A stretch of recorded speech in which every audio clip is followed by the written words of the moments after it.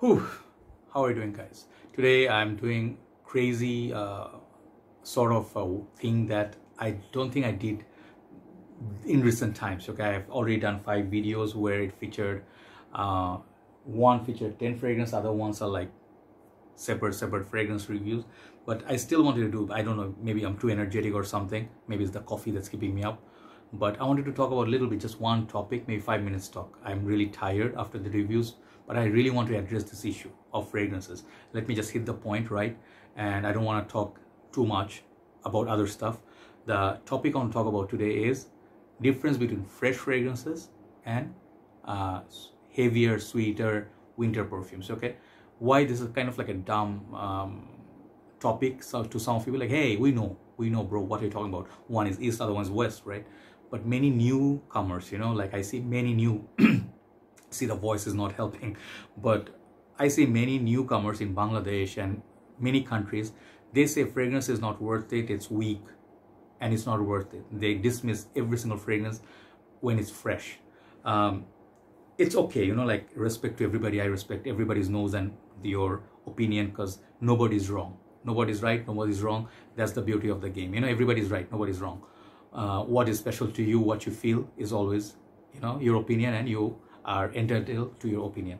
But I feel as a reviewer, sometimes, like, it's important to guide the newcomers. I keep saying newcomers because this is a particular group of people who do that. They say, I buy a fragrance, fresh perfume, which has citrus neroli. It does not last more than 4 hours, so it sucks. It's not a good perfume. It does not perform like something Dior Intense or something like Enigma, or something more serious like Black Gold by Mancera, or let's say something like Journeyman by Amouage. Those are your sweet, heavier winter perfumes. So there are many classification of fragrances. You have a fresh genre, you have a sweet genre, you have this uber niche line, this oud, and there is many other types. But when you talk about just fresh versus winter, okay, fresh are generally for summer, spring, when the warmer weather is here, sunny days, you sweat a lot, you need fresh fragrances. Even if you have long-lasting beast mode fragrances, sometimes they can be too choking, like tobacco, ashy, tonka bean, pure tonka kind of fragrances, or tobacco wood, too much for high heat, like 35-40 degrees. You don't want to wear those kind of fragrances. You want to wear something citrusy light.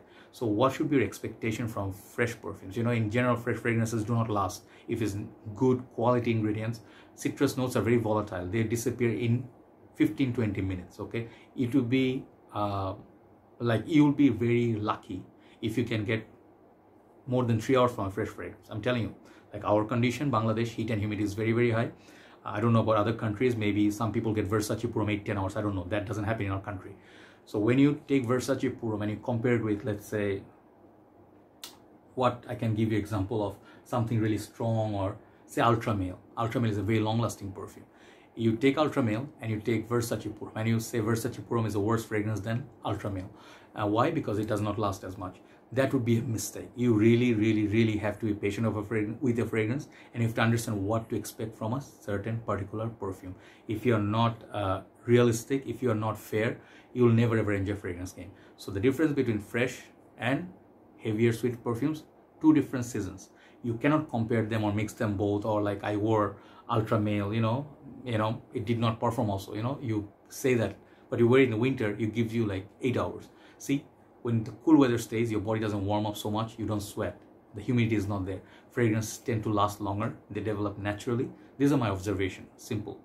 So do not compare fresh and sweet perfumes, guys, like sweet, heavy winter perfumes, not the same, right? So this wanted to update a little bit. I hope you understand the talk and my sentiments. It's kind of frustrating. You take a perfume and you just spray once and you sell the fragrance right away. Many people are doing it. I keep saying don't do it. Fragrances tend to grow on people over time. I sold many fragrances, I'm buying them again, and you might think you're not smelling it, but they are there. Okay, others can smell it.